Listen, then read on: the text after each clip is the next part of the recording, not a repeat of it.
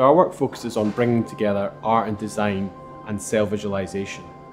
Up until now, what we've allowed researchers to do is go inside their own data as a single user. But what we want to do next is actually bring multiple users together in that data. Our approach allows researchers to annotate and interact with their data simultaneously. So this is a huge leap for us. We take researchers' data from scanning modalities such as PET-CT and lattice light sheet, and then what we do is we take the dynamic component and we visualize that over time. So for the researchers, this is great. Rather than looking down the microscope at a two-dimensional image, we can now reconstruct a three-dimensional image in virtual reality that they can move around in and be immersed in that data simultaneously with other researchers at the same time. We can track the movement of the nanoparticles as they enter the tumour.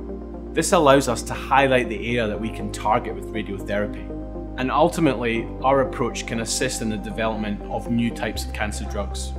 Oh, look, it's really exciting because currently when we look at cells, we look at them as static images. And this technology is allowing us now to sort of almost touch and feel the cell. We can travel through it and around it and look at the structures within the cells. Apart from the educational aspect, the multi-use of VR will allow scientists to understand what happens to cells when you alter their genetic makeup and how they respond to drugs. We believe that our virtual reality approach can allow scientists to be much more collaborative, being immersed in their own data simultaneously across the globe.